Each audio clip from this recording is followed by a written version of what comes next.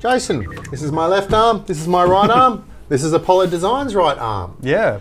Now, the idea behind this, I suspect, is very much to take your existing inventory of not moving kind of fixtures and make them into the moving kind of fixture. And we've in fact got a Source 4 attached to this with also from Apollo a DMX controlled iris. And you can see it's just kind of doing its thing. Yep, we've got it moving around. You could also attach a colour changer as well. Oh, cool. Yeah, they've got extra DMX outputs here and here.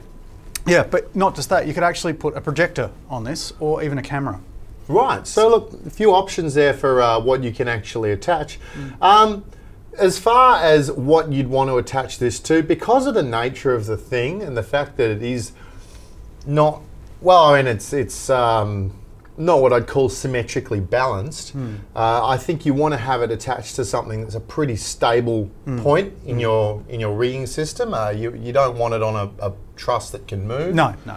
Or you want it on something that's got lots of inertia. Yeah. I mean, this is why it's really oriented towards theatre. I mean, they're talking about taking a theatre's standard stock of standard fixtures and then giving you a bit of flexibility to movement. Yeah, and look, it's not something you're going to go stick in a nightclub, but nor should it be. It's not designed to be that. It's very quiet.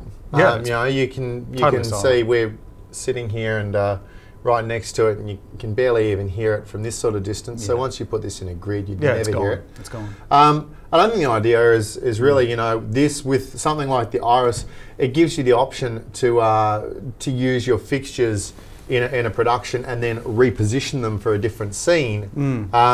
And you can use it with the fixture running, as you can see here, but I think really what you'd do is you'd use this as a focusing tool to allow you to dynamically refocus or reposition your luminaires during the course of the shot. And that's how you do it. So it's got 300-degree pan and 270-degree tilt, and it's not lightning fast. It takes 6 seconds to go 180 degrees. Yeah, but it's not going to make a lot of noise when it does it. No, it's going to be completely silent. So yeah, it's an interesting option. Okay, I have to admit, I haven't really ever seen anything like it.